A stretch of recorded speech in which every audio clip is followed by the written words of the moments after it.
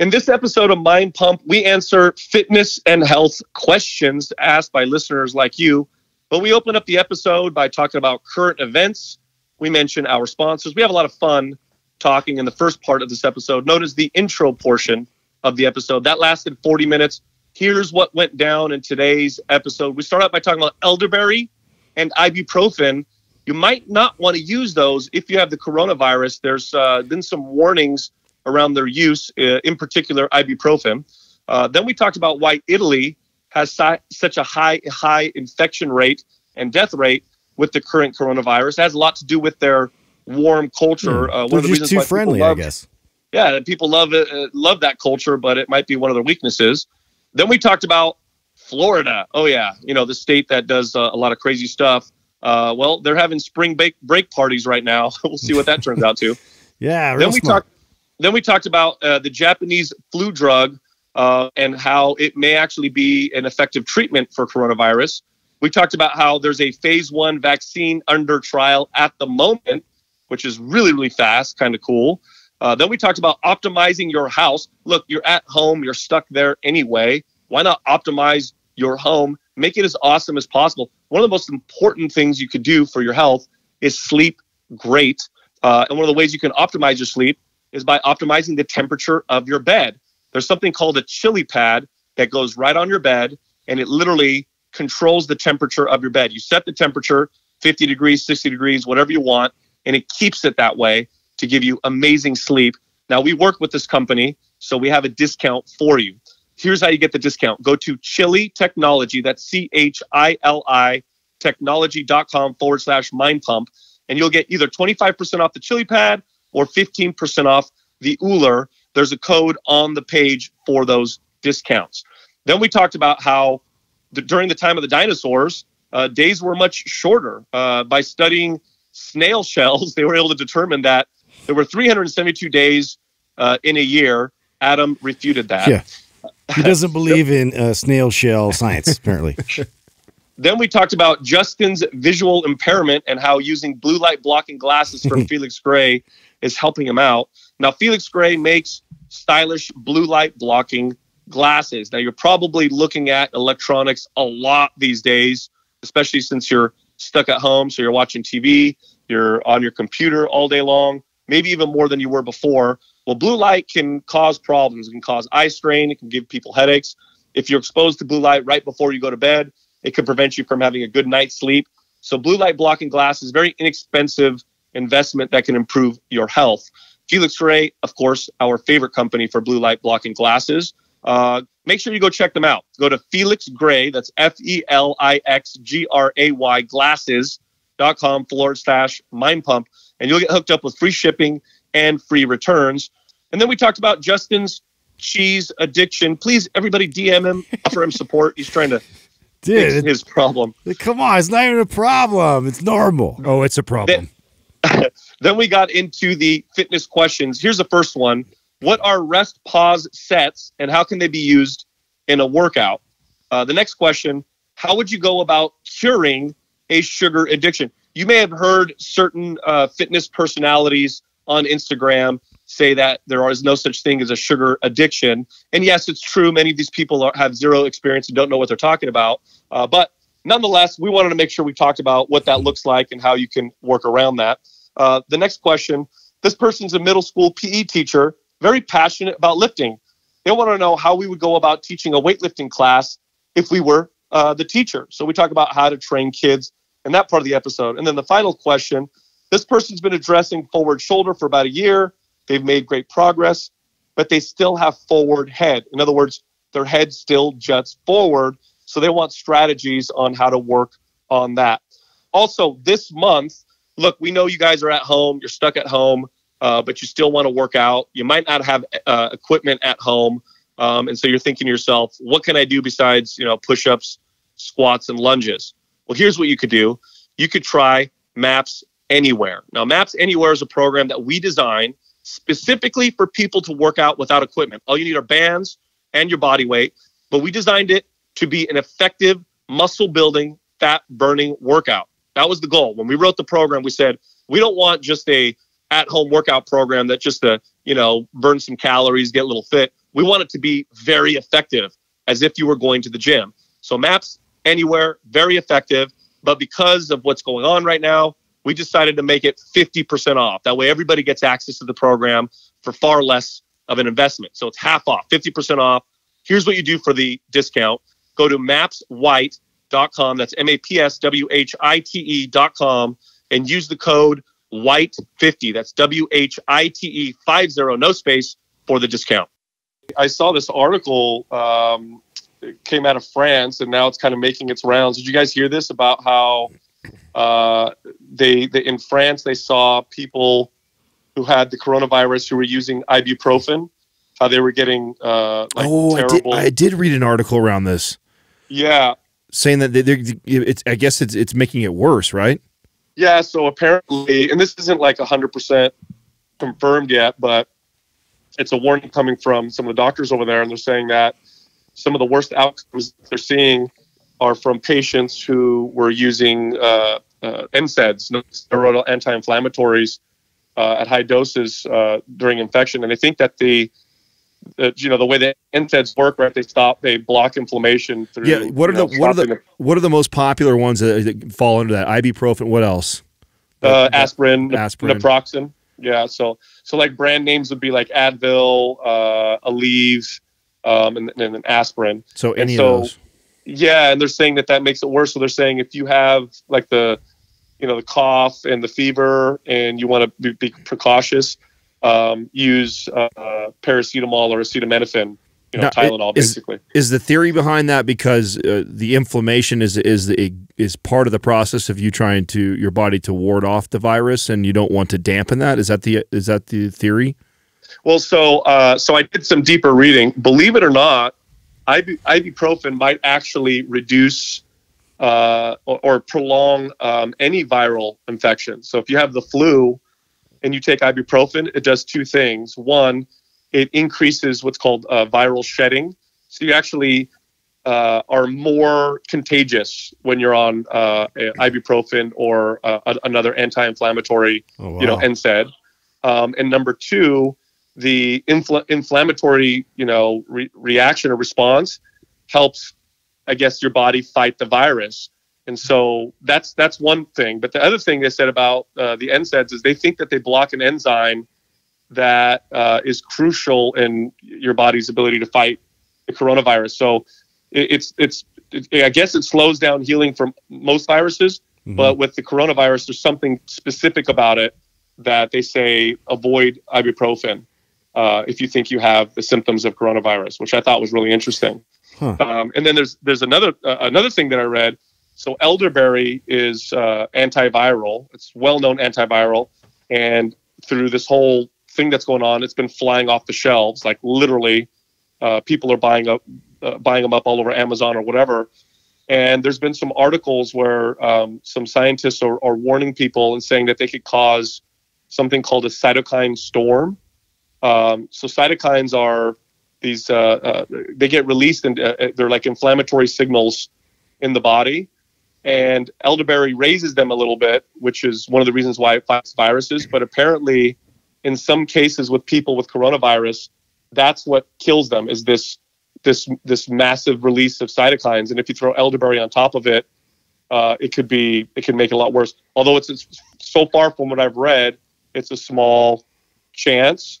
So was any of this related to why it spread so fast in Italy? Or was that different? Why would that have to do with Italy? What? They have a lot of berries in Italy? Why would you say that? No, I'm just wondering, like, because that was the country where it spread the fastest. So. I know. What does that have to do with elderberry? That has nothing to do with that.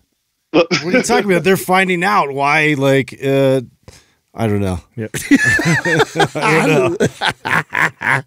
Asshole. What's going on over there, squinty guy? Huh? Yeah. You and your squinty eyes? Huh? What's going on over there? I'm fine, dude. No. So first off, with the elderberry, this is it's kind of speculative. So, and this just highlights that we don't know a whole lot about this virus. So that's basically what that's highlighting. So most experts are saying probably not an issue. Some of them are saying, hey, don't overdose on elderberry if you have coronavirus because so of this small threat. What do you think of? I mean, it sounds like it would be a good idea as preventative, but then if you find out you have it, probably not a good idea to take it. Am I hearing that correctly?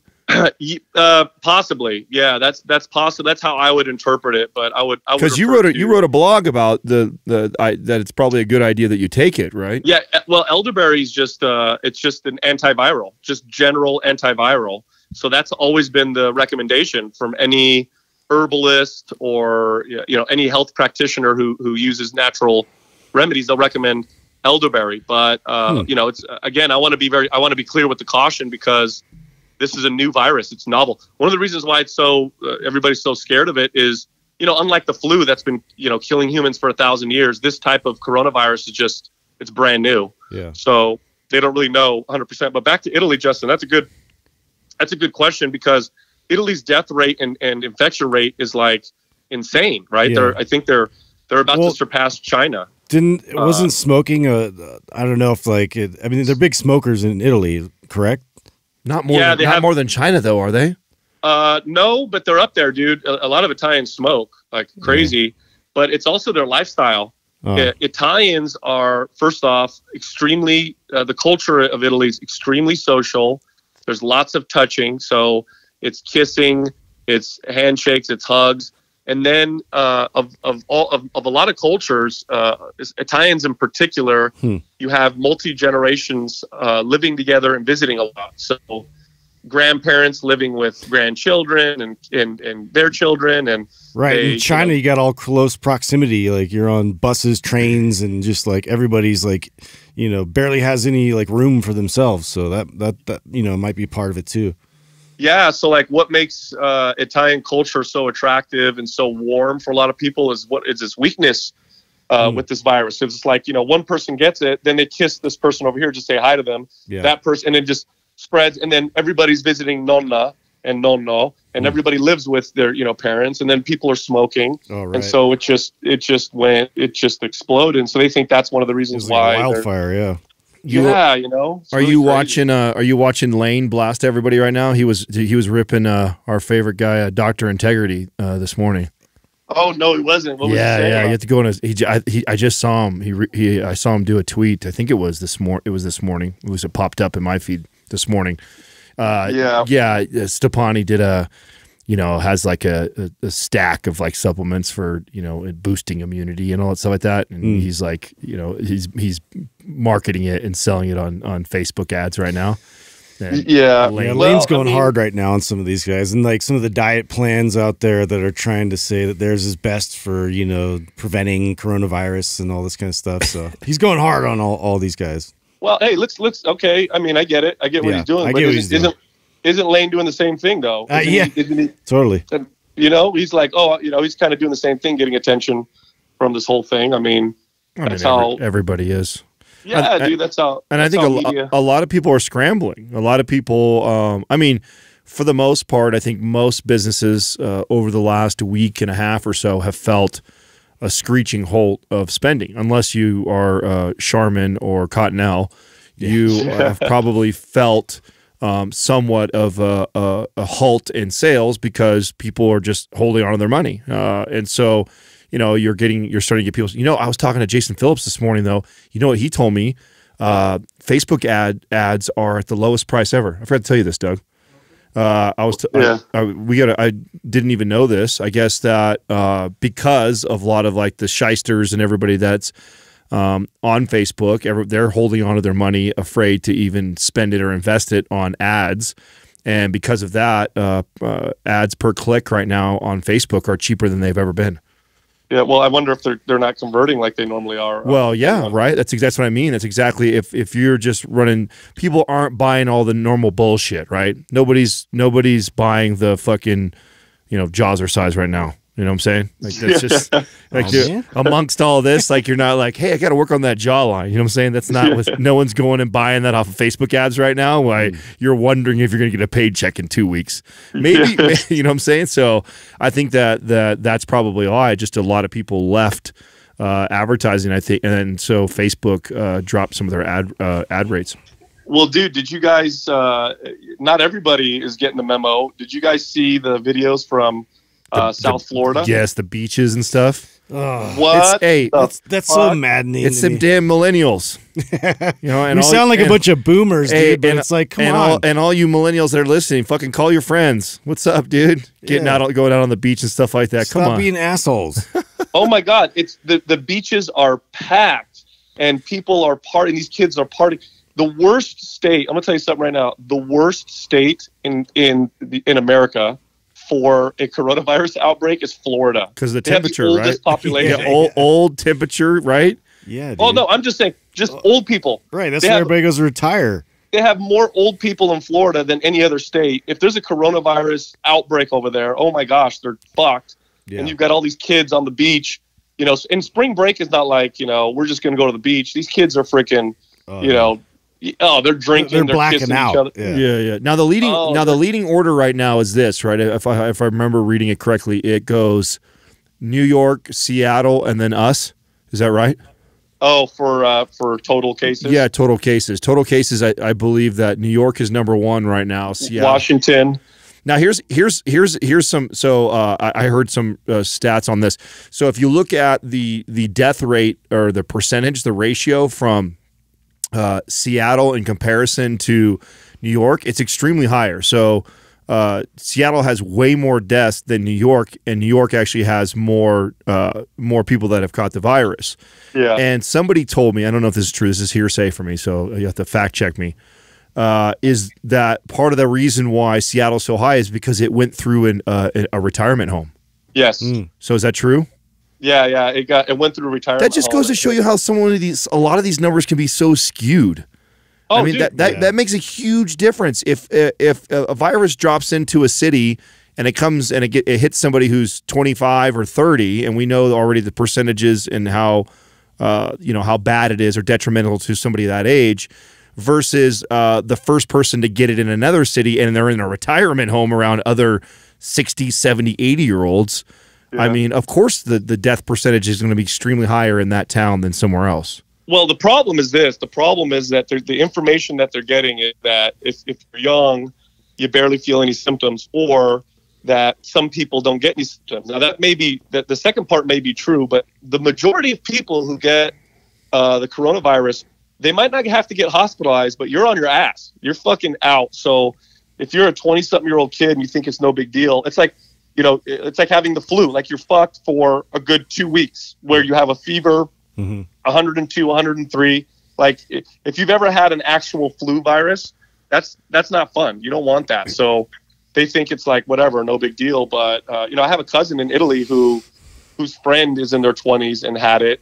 And they're like, yeah, I didn't go to the hospital, but it wasn't a freaking cakewalk. He's like, it's the sickest he'd ever been in his life. He was at home, just in bed for 2 weeks with a fever and couldn't sleep because he was coughing his ass off. So he's like, yeah, sure, I'd have to go to the hospital, but it wasn't like super awesome fun. That was the thing that I was wondering is, at one point, if we stayed locked down, at what point do people start looting and doing weird shit? Like, you know what? That's a good question, but you know what? In countries like Italy, and I don't know, it's a different culture.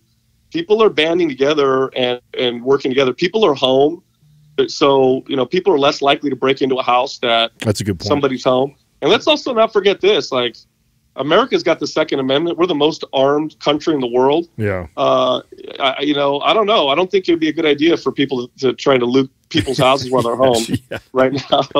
Yeah.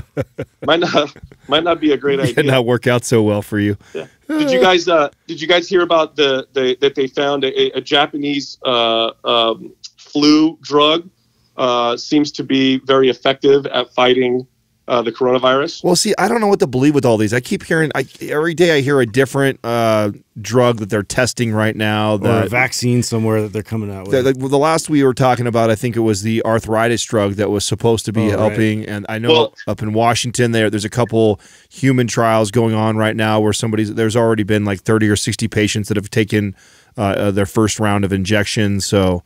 Cool. Well, there's a antiviral flu drug from Japan called favipiravir, I think it's called. and it's for the flu. But they did a trial in Shenzhen, so they had a bunch of people with coronavirus there, and they gave half of them this drug, the other half of them they left whatever, and they got out of the virus, or at least they turned negative for the virus after 4 days. Compared to 11 days for the people who didn't get the drug. So this is making big news. That's promising. Yeah, that's great. Yeah, because it's a treatment. You know what I mean? It's not just like a vaccine. Although the vaccine is phase 1 under trial. Did you guys hear? Is that what you were talking about, Adam? Yeah, I think so. Right? It's up in Washington right now, and they've already done it on I think like 60 patients. Is that right? I think I read that. Yeah, it's at a Kaiser, and they're testing it out, and it's like the fastest. This will be the fastest vaccine to move through the process ever in history. They're not even doing animal trials. They're going straight to humans. Yeah, no, wow. They already did the shots on some of them. I think I think it still is going to take time though, right? I thought I heard that the series of shots are over the course of a few weeks. If I read that right. Yeah, I heard that. Yeah, it would take like a year or a year and a half. But dude, that's like 10 years faster than it normally takes, which is insane. But I think that's. God bless the people volunteering for that, dude. There's no trials. Here you go. Give me a shot. See what happens. Yeah. I mean, but still, it's going to take that, because I know that's the other big concern, right? Is that, even if we slow things down right now, that if we don't have a vaccine for it, or we don't know for sure if the vaccine works until 6 months or a year or whatever, that by next winter, this will still be coming back around anyway. So. It's we may slow it down now, but it's kind of inevitable that the rumor is that when people start to go back to their normal lives, we'll see a spike again. That's what I've heard. Yeah, we may be in a situation where we're going to just have to say, okay, well, we can't keep everything shut down forever, and enough people have had it now where let's just go out in the real world and kind of see what happens. I mean, we've had outbreaks in the past, terrible ones. And we end up building immunities. Well, now we're sending. I know that one is going up to New York. I think the last press conference I heard, they didn't say where the second one's going. I would assume it's going up towards Washington or the Bay Area, since those are the two highest on the West Coast. I guess there's two huge cruise liners. That's like really? Basically hospitals on water. That's all they are. Is like. I forget the names of the two boats, but they're just massive. Mercy and I forget what the other name was, something like that. And they're two massive cruise ships that just are basically hospital rooms. And really? Yeah. It's kind of cool. I didn't even know we had this.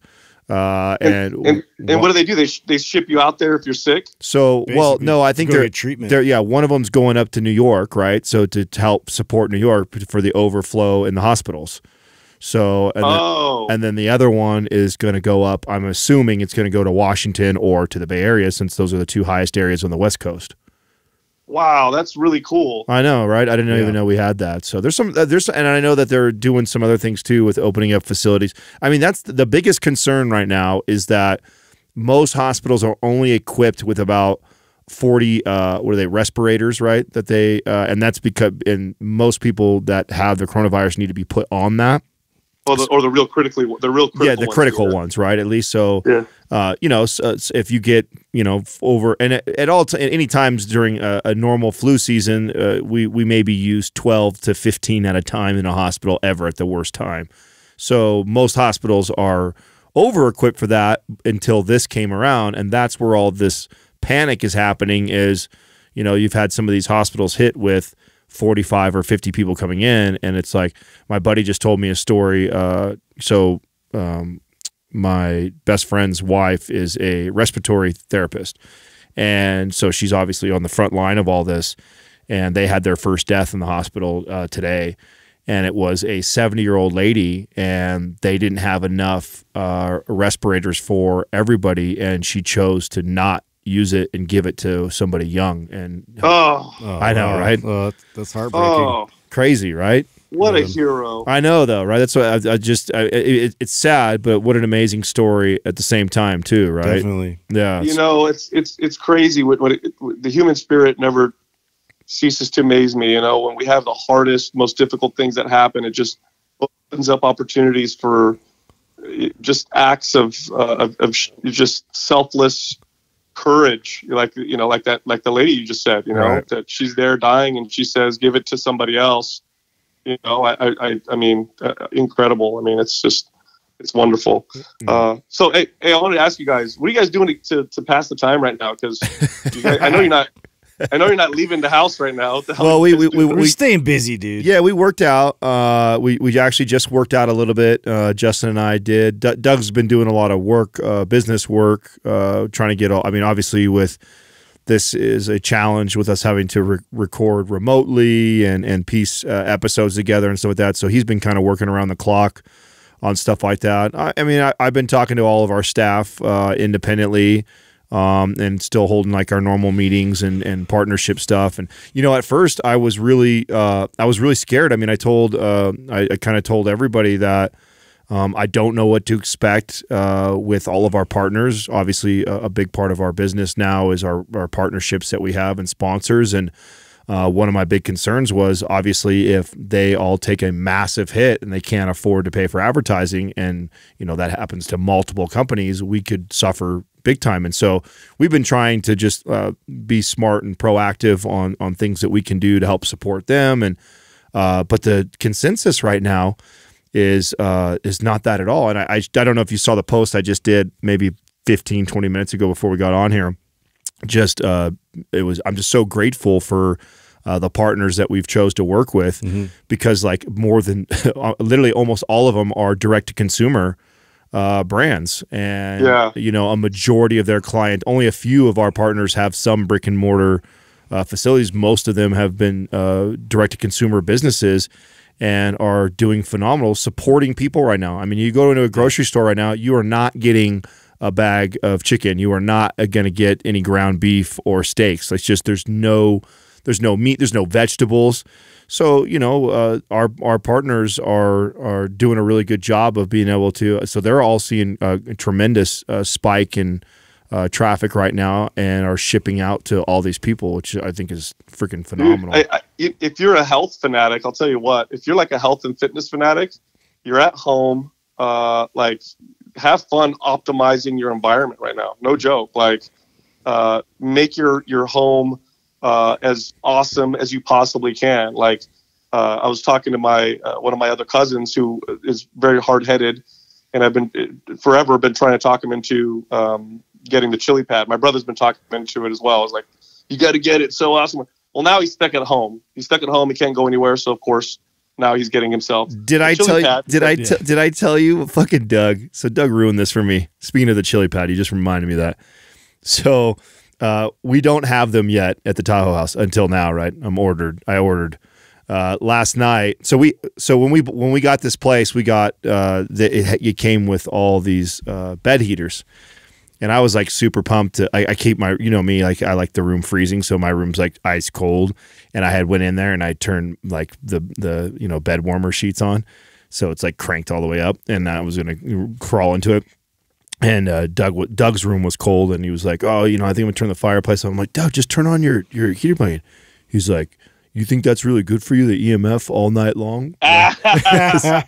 and so I was like, "Fuck Doug," and I went to bed, right? And I'm laying there all night long. All I'm thinking about is fucking like, am I feeling EMF running through my body right now? I was so pissed, dude. I was like, way to ruin that shit for me right now. I wasn't even on my radar that I cared about that. I can sense it right now. It's penetrating me. I got terrible sleep because all I was thinking about was EMF running through my body, and every time I moved and I felt like an electric shock or something, I'm like, oh my God. I'm like, fucking Doug. Just killing your killing your sperm. Oh, dude. First thing in the morning, I'm up ordering a chili pad over here. I'm like, this guy just ruined this for me. So yeah, that's funny. Yeah, well, I mean, the audience is probably confused now. So the chili pad is water. It goes through the pad, so it's not. Yes. No EMF. There's no EMF coming through the pad. The unit itself that is plugged into the wall is away from you, so you're not sleeping on an electric device. But yeah, my cousin now, he's like optimizing his whole house. So he's got he's got it's exercise bands, everything. Yeah. Oh yeah, dude. He's got bands now set up. He's got He's all set up with his chili pad so he can sleep all perfect. He's got the dude. Why not? I mean, think about how good you feel when you're like super refreshed at like the best night's sleep ever. Like I feel like if you're not getting the best night's sleep ever, all these different things that we've come across, like you got to try it at least and see if it makes any kind of a difference. I mean, it'll affect the way that you work, the way you interact with people, your family. It's crazy when you get a good night's sleep. No, dude. Everybody like right I've got now, on this, dude. Everybody I've got on this is absolutely rants and raves about it. Once you do that and you see, it reminds me of, and I don't think I've shared this on the podcast. I know I've shared this with you guys off air. When I was a kid, right? We had like the hand-me-down bed, like it was like literally like a taco, like because it's been like because like so many generations had fucking slept on it. Oh, those are the best. You just like rolled to the middle every time at night, And for my entire life as a kid, I just assumed that I like everybody just is restless through the night. I didn't know that like you just fall asleep and you sleep. I literally as a kid believed this, because my whole life growing up, I just tossed and turned forever, and it wasn't until I got like a really nice mattress. I had the like greatest night's sleep. I was like, oh my God.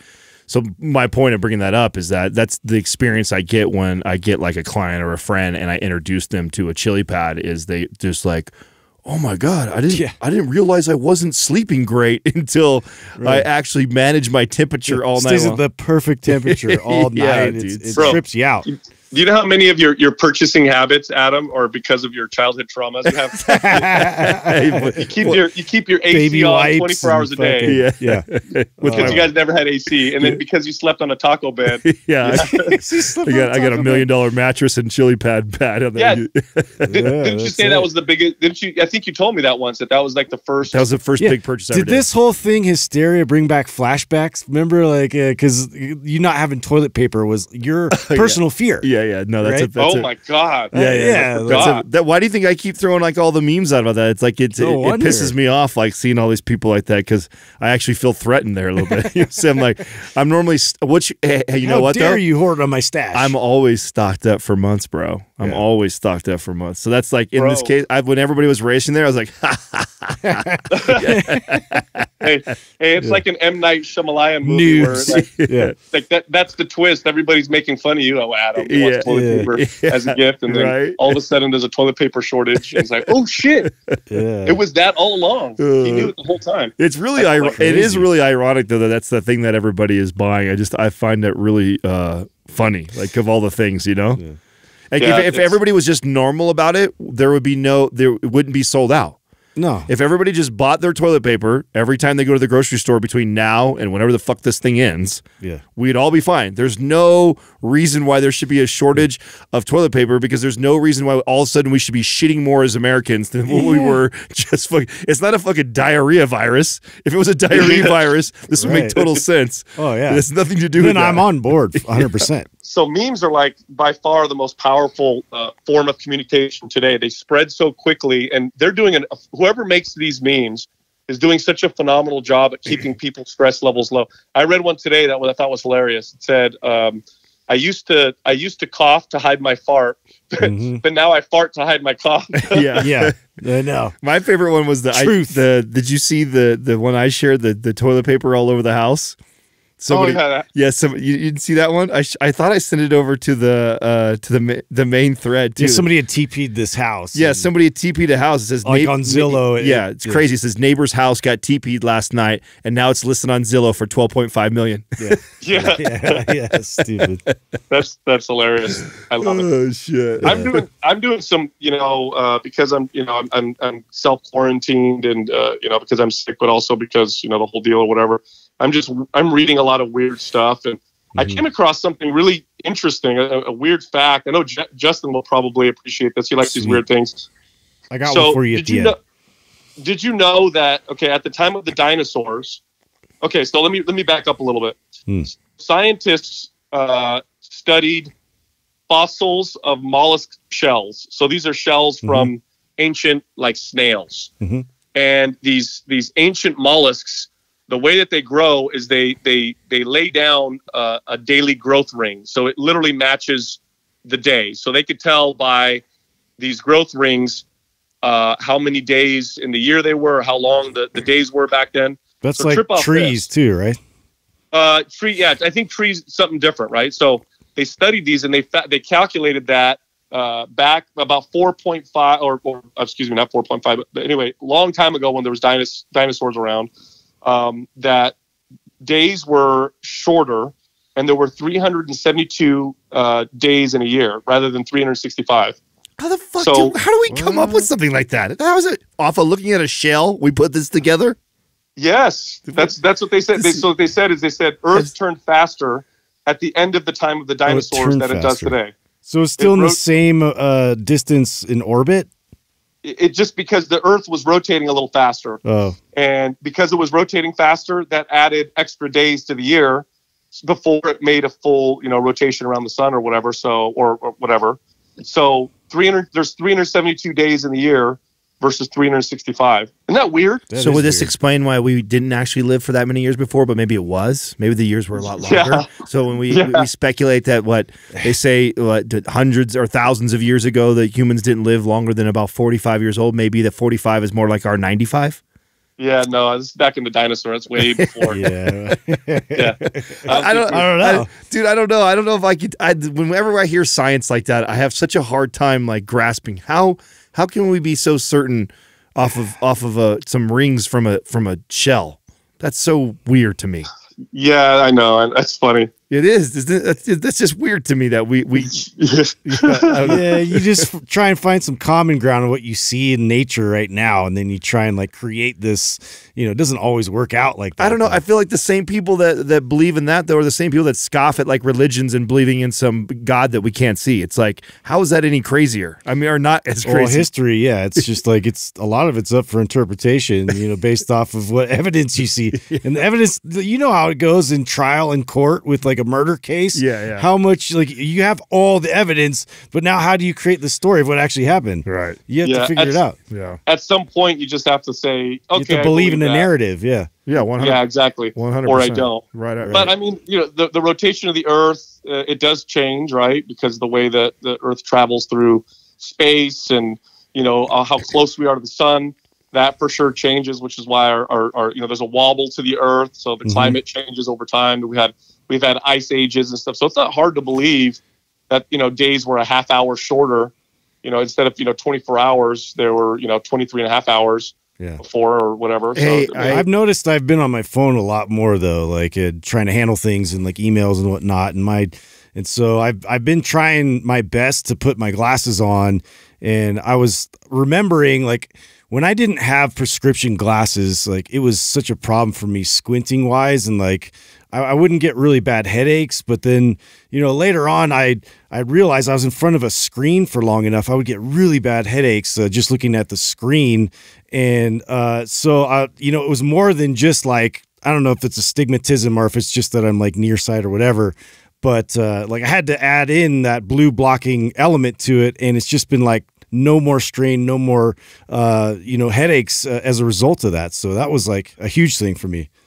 Oh yeah. So to avoid headaches, you've been wearing the Felix Rays more often. Yeah, I've been wearing those in combination with the prescription. So like as I'm reading things because I'm freaking blind, dude. Seriously. Hey, well, since Justin's picking on himself, I'm going to pile on him while he's going. Anyways, this guy, sweet. This has he has a worse cheese addiction than like we've talked about.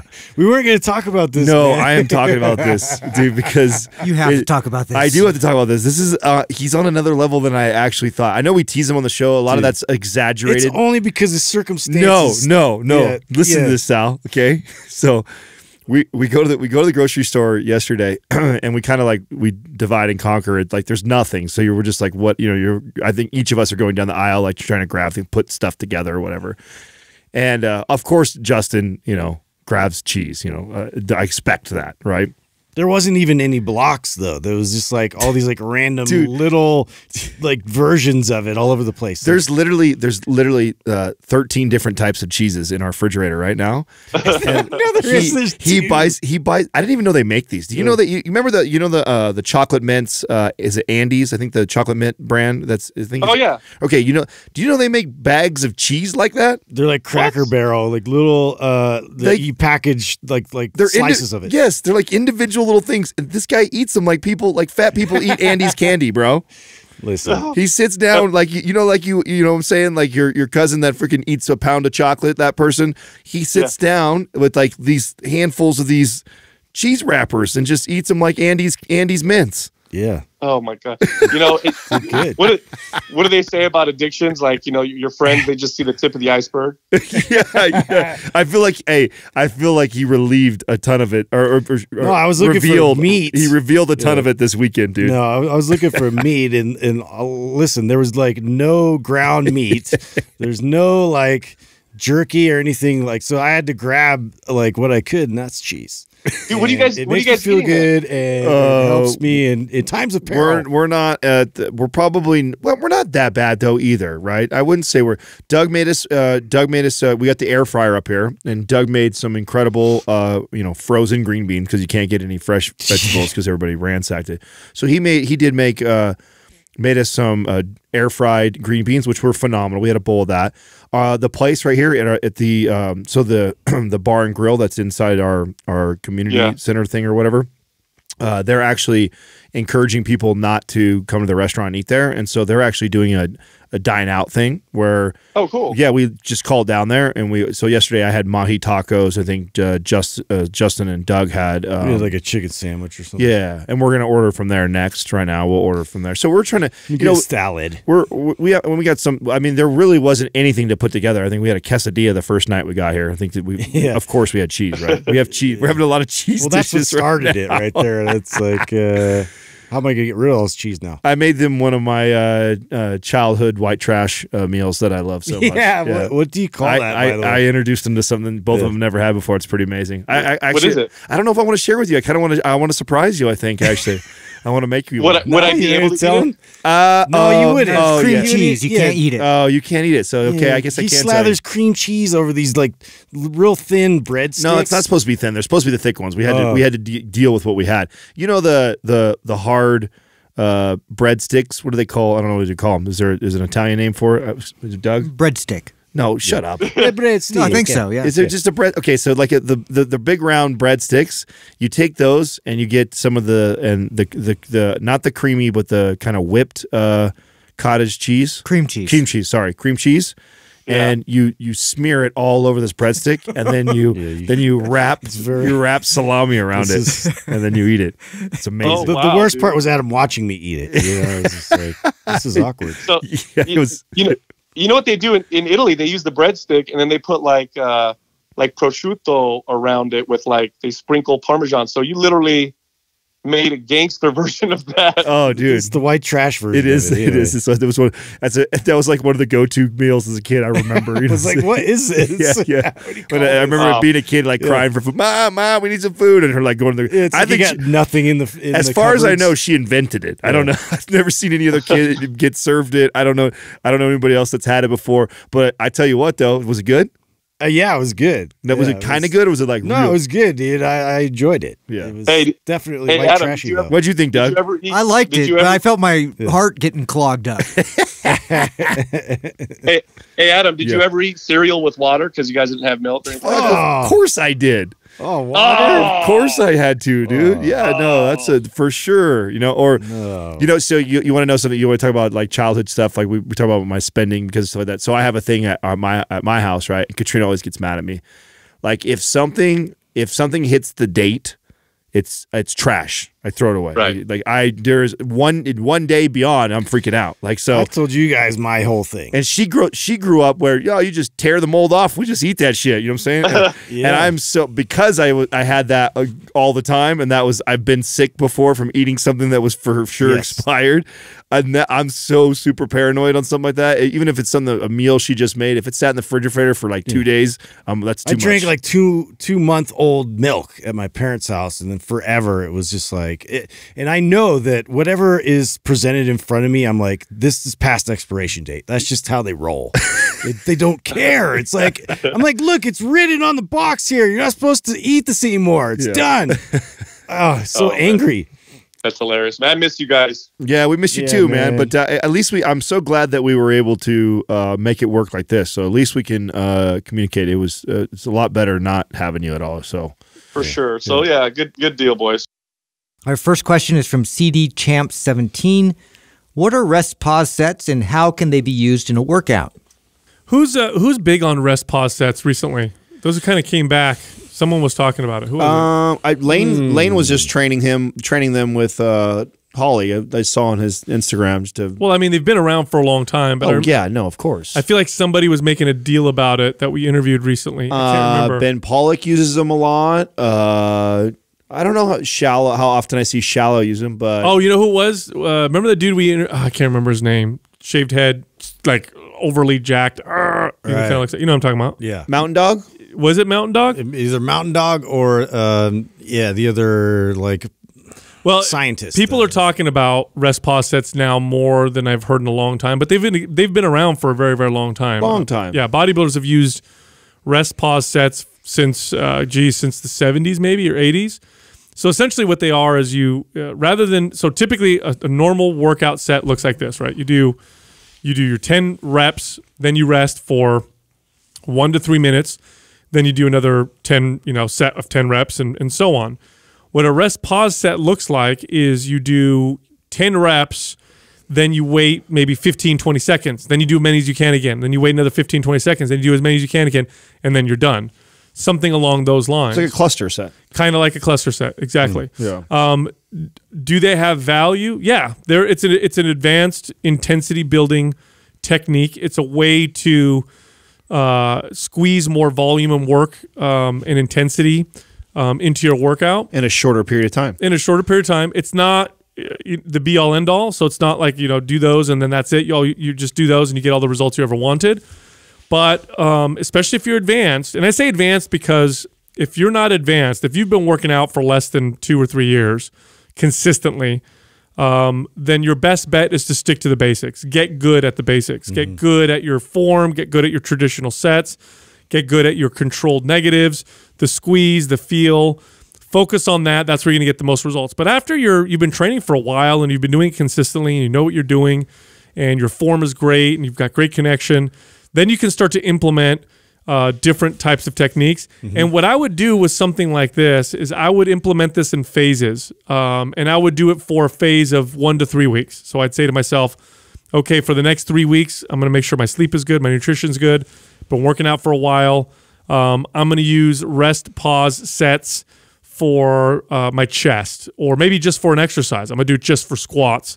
And that's it, and take it from there. I like them for isolation exercises. Like I like it for arms. It's a cool thing to do. Some shoulder stuff. I like to do it with shoulders. Get a really good pump, huh? Yeah, no, it's a great way to chase a pump. Whenever we get questions that are like specific to tools like this in training, it just reminds me of like training for a sport. In any sport, every sport has like its foundational movements or things that you should get really, really good at. Before you try something fancy, and I relate to basketball the most because it's what I played the most, and I think of like how important the fundamentals of learning to dribble the basketball with your right hand, learning to dribble the basketball with your left hand, rocker step, jab step, jump stop, bounce pass. These are all like fundamental things that when you're learning to play the game. I don't know any of those backboard shots. You John drill Wooden style. You drill these home like crazy, and every great player ever has mastered those. And then as they've progressed and they've been doing it for years, they add the between the legs crossover, the behind the back pass, the dunk. Like these are all things that are also extremely valuable and make you great. But you don't need that necessarily at the beginning to get good at the game, right? You know what it reminds me? I was waiting for your spoiler on a car analogy because that would go perfect here. Yeah, totally. Yeah. You know what it reminds me of? So in Brazilian Jiu-Jitsu has become very, very popular over the last few decades. I mean, when it first entered into the fray, it was the first Ultimate Fighting Championship. Royce Gracie comes out, skinny Brazilian dude, doesn't look like he could beat up anybody, and he beats everybody, including Ken Shamrock, who looked like a cartoon character at the time. Chokes him out, right? So everybody's like, "Oh my god, I got to learn this new martial arts." Since then, it's changed and been modified so much. There's so many of these high-tech, highly technical moves and spin moves and rolling off of your your back and, things like the berimbolo and, 50-50, all these different positions. And what's happened with a lot of jiu-jitsu guys is they go right into these very technical moves. Meanwhile, the real champions are saying you need to focus on the basics. And a great example of that would be like Rickson Gracie's son. His son competes in these tournaments against high-level black belts who are doing all these flashy moves and literally will beat them with the most basic rudimentary jiu-jitsu, but so perfect. It's the basics that do most of everything. And it's true for any sport. It's true for any endeavor. It's true for business. It's true for being a good personal trainer. And it's true for your workouts. There's the fundamentals that will give you 95% of your results. Then there's all the other stuff that'll squeeze out that extra 5%. If you're not good at the fundamentals, it's almost wasting your time. Not only that's fun, like that's the appeal of it is, wow, this is like new, it's exciting, it's like producing something, it's fun. But again, it's not part of like the meat and potatoes of what you need to focus on for the rest of the workout. Well, you got to be careful. It can become very detrimental for people chasing all the flashy ideas, because then you're chasing all these things that are cool, that you heard about, that somebody used clickbait to get your attention of try this new thing, and you're doing all those things and you're not getting the time under practicing the stuff that really, like you said, is the 95%. So it can really kill your gains by chasing all that. I think that's when we talk about topics like this, I think we're always trying to think about the average person. Like there's always a caveat. Yeah, I know. There's some asshole who's listening right now, like would love to argue like how incredible it's been for that person, that single person who's been training for 15 years of their life, and how valuable it's been of a tool for them.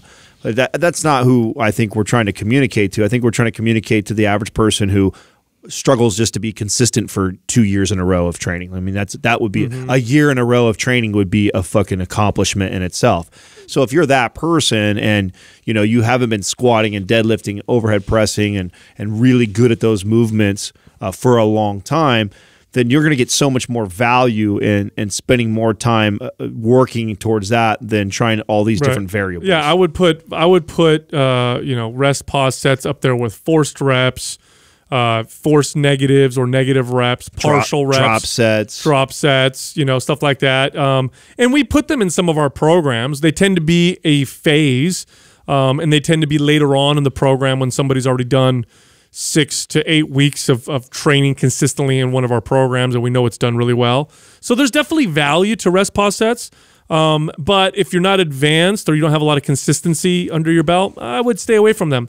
Now, if you are consistent, you've been training for a while, now there's lots of value. Give it a shot. Try them out, because you know your body. You know how you move. You already know the fundamentals. You've been doing them for a while. Now a technique like rest pause sets can provide you value. So again, the second part of the question is, how do I use this in a workout? Okay, here's one of the big mistakes you can make if you're advanced and rest pause sets work for you. You do them in the whole workout. Now every exercise, every set, like I'm going to do rest pause sets throughout the whole workout. Way too much for most people. Pick one exercise or one body part, and that one body part, typically I wouldn't do rest pause sets for more than maybe 2 or 3 sets in that entire workout, because it is very, very intense. So it's not something you apply to the whole workout. It's something you throw in as an extra set to maybe 3 sets for a particular body part or exercise.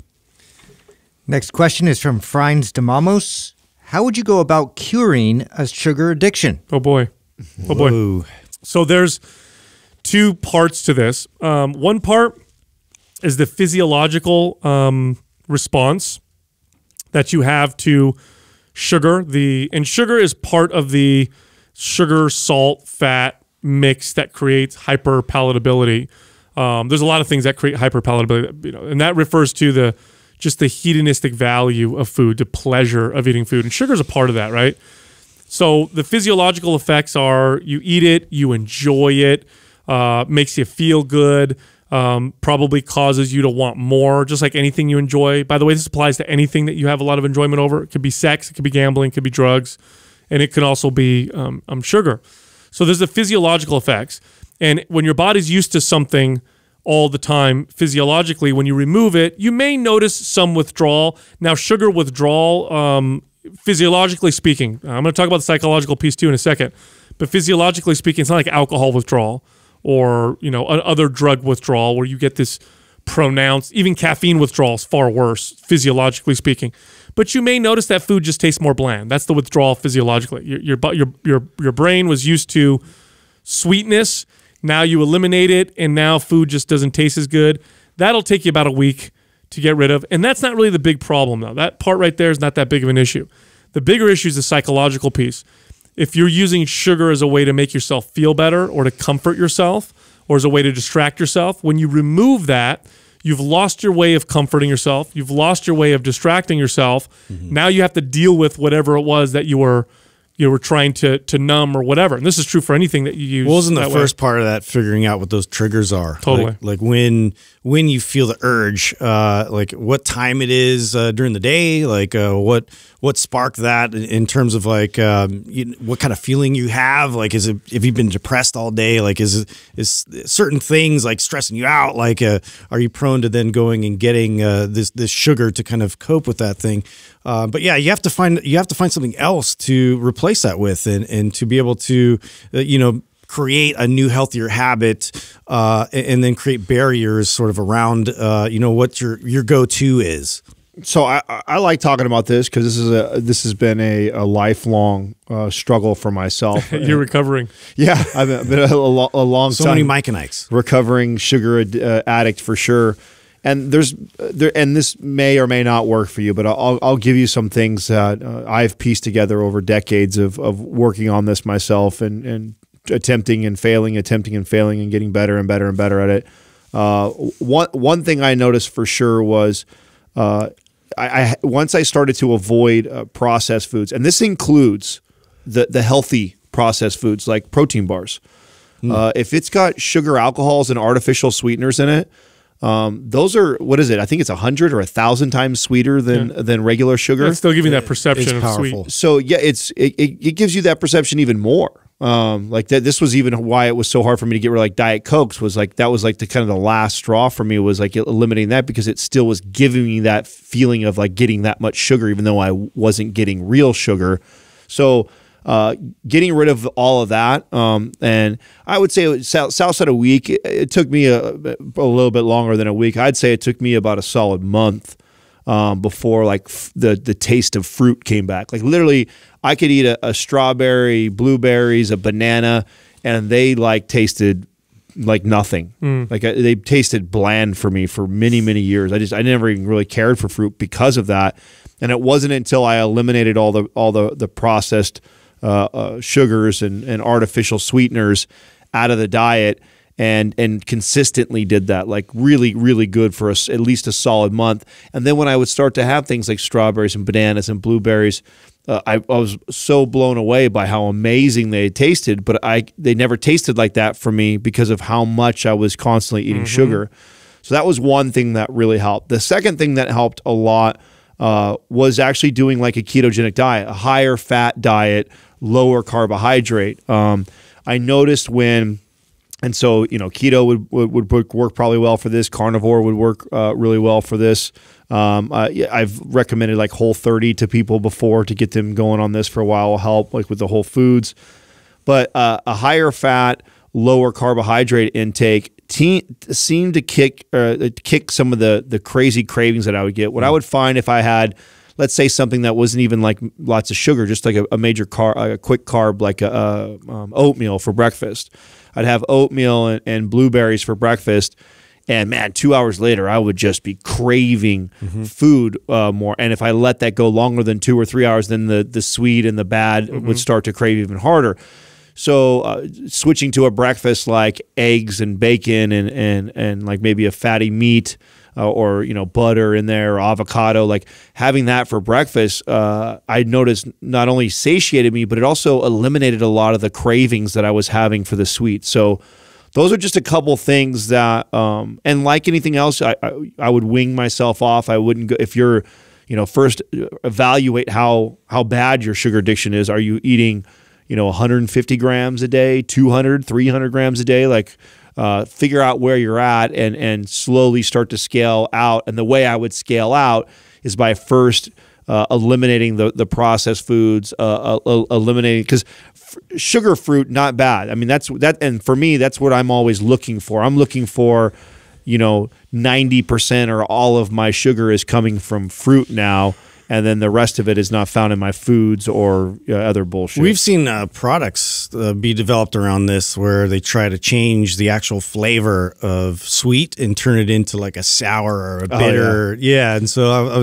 it's interesting. I would love to see the success rate with that, but obviously, that's something that you already have to agree to want to put in before then you grab your normal like Snicker bar or whatever to kind of cope with. It's like it eliminates the pleasure of it. Are you really going to do that? Yeah, it requires you to stop, be aware enough to do something, then to then make the thing that is pleasurable to you not be pleasurable anymore, which may work if it's a type of barrier. If you're disciplined enough. Yeah, if it's a barrier for you, and you take that extra step, if you have to address both. You have to address the physiological aspect of it, like we're talking about, where food tastes bland. That one's not that hard to deal with. When you take out the psychological piece. The psychological piece is the hard part. It's like, why? What is it that this food is providing? Typically, it's pleasure. It feels good. Okay, why am I seeking this pleasure? And perhaps you're addicted to good feelings, which is very, very common. All of us have dealt with this, or most people have dealt with this. Or maybe you're just feeling bad about something, and that's your way of distracting yourself. And so it does require a certain level of willingness to increase or improve that self-awareness. It's sometimes people try to fix a problem by still remaining unaware and just going on a strict diet of some type. And what that tends to lead to is you restrict binge type model, which just doesn't work. So that self-awareness piece is such an important part of working on any type of I hate to use the word addiction because that's a clinical term, but anything that you feel has power over you that you wish didn't have that much power over you. Next question is from Fit Nikki. I'm a middle school PE teacher and am passionate about lifting.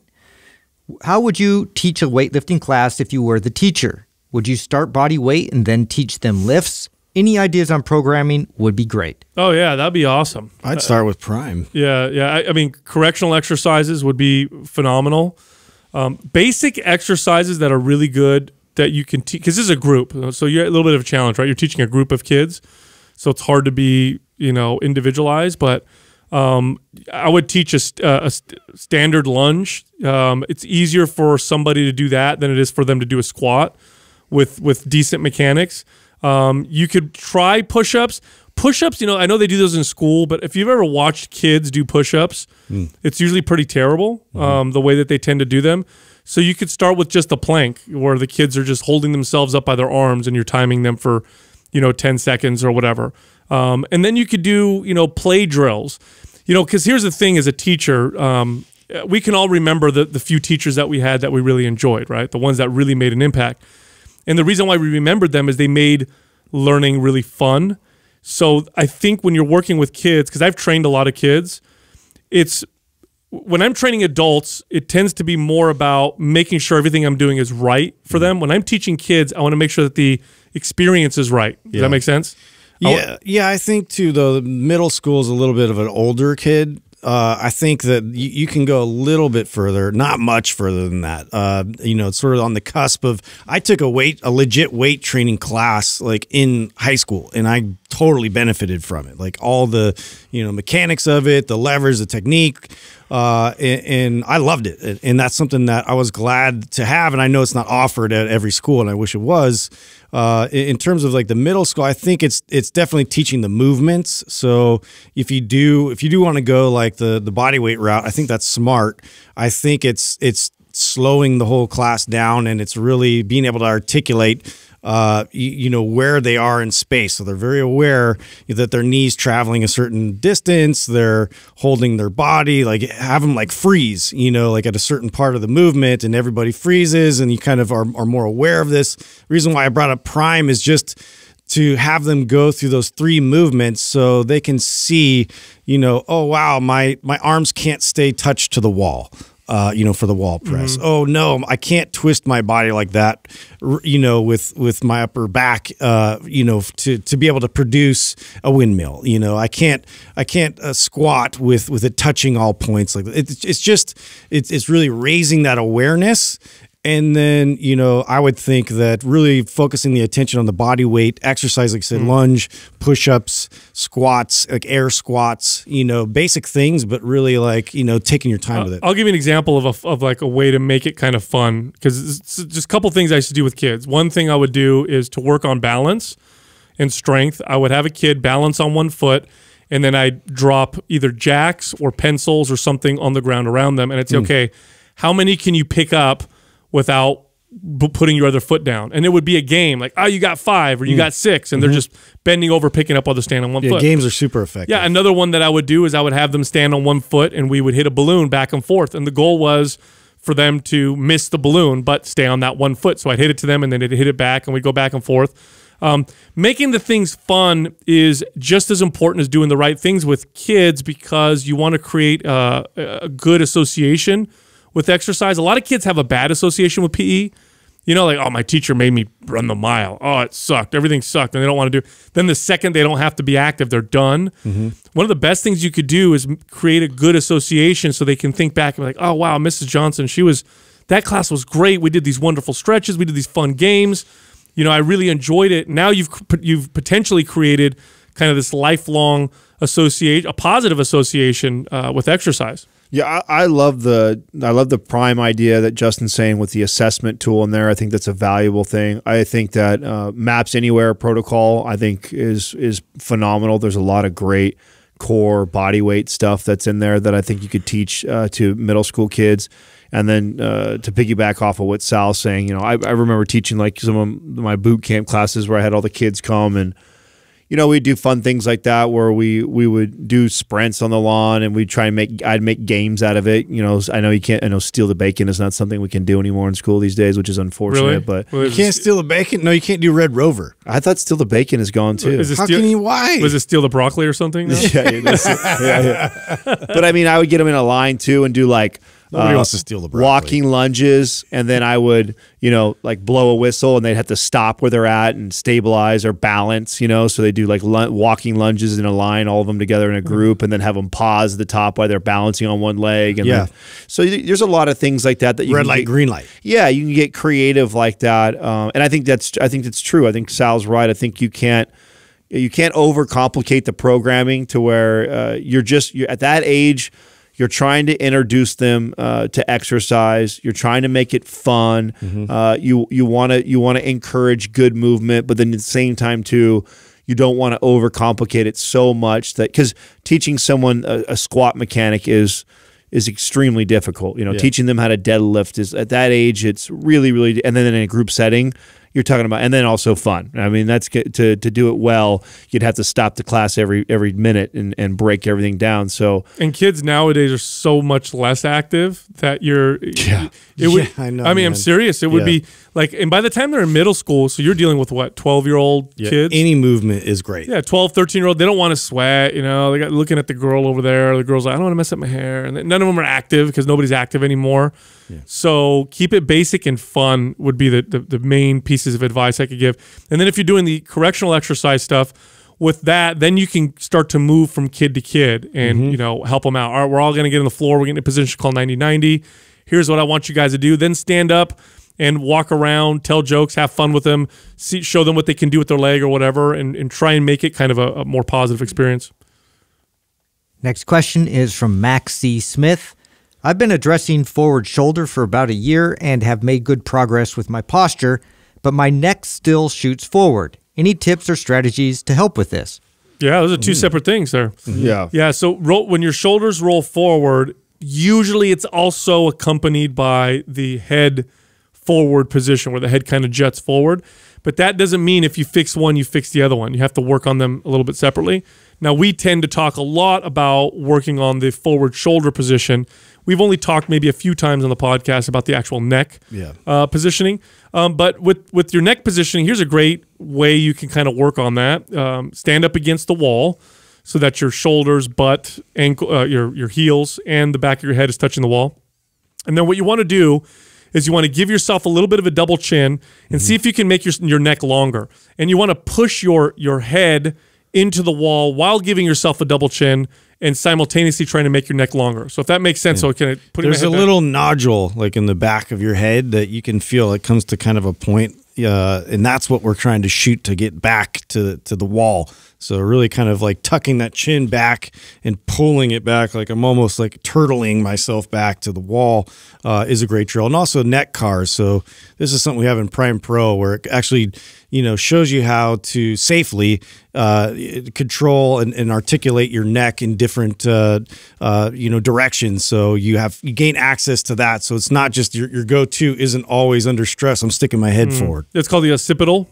That's the bone. Yeah, right in the back of the head. Yep. There. Yeah, I mean, the Zone 1 test is phenomenal for this. That's a staple go-to move. I did a video recently where I talked about squat priming, and addressing my forward head is one of my go-to things I have to do every time because I do still have that. So I still battle upper cross syndrome, which is the rounded shoulders and the forward head, and more so forward head than I have rounded shoulders. So I could totally relate to this question. So literally just practicing Zone 1 in Prime is phenomenal. As far as an exercise that's good for that too, prone cobra. Prone cobra can be a great exercise for that movement, and you can do it on the ground or do it on a stability ball. But you really got to focus on the neck part. If you just look up and bring your head back, you're not gonna fix that part. No, and that's just it. That's why the Zone 1 first. You need to be aware of what that feels like to set your head back, right? Because if you just cue somebody to bring your head back, a lot of times people actually can't even articulate that. That's why I say double chin. I think everybody knows what that feels like. They'll look up and they almost lift their chin up to get back. Instead of pulling it back. No, you're sliding the head back as if it were on a track. You're not trying to look back. Somebody's poking with their finger right at your chin and it's pushing you directly back. Exactly. So, and this is why Zone 1 is so good. So we're using in the Zone 1 Maps Prime, we're using a wall to give you feedback. The wall is not necessary for you to prime all these things. It's just there so you can feel it, right? So when you see us address it and then you try and emulate it, and you can feel your head go back and then hit the wall, you're like, okay, I get what I'm doing.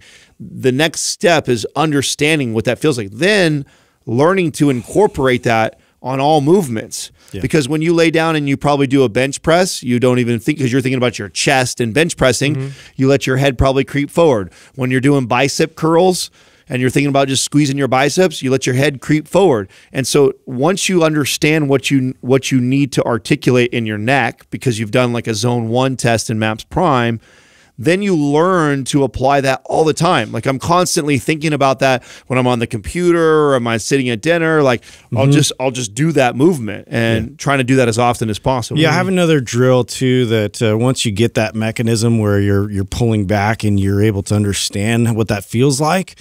We actually have this too in a test. So if you're squatting, which I actually recommend you probably do this more when you're hip hinging. So you get a long enough stick where it goes all the way to the top of your head down, to your tailbone, and I'm holding the stick behind my head, but now I'm pulling my neck and my chin back to touch the stick, and now I'm going to fold my body down as I'm looking down, because I know a lot of times as you look down is when your tendency to stick your head forward. That's definitely a common thing. So this would help you to be able to kind of start looking down, but also be conscious of keeping that chin tucked back in place. Now I do this when I fly an airplane. So I use a neck pillow when I fly in a plane because I tend to like to fall asleep, and sometimes when I wake up my neck is a little bit stiff. So what I'll do is while I'm sitting in the chair, I'll drop my shoulders, I'll give myself a double chin, and then I'll consciously try to make my neck longer while I'm holding that position, almost like I'm creating traction. I'm separating the vertebrae in my neck with that straight position. It alleviates a lot of pressure.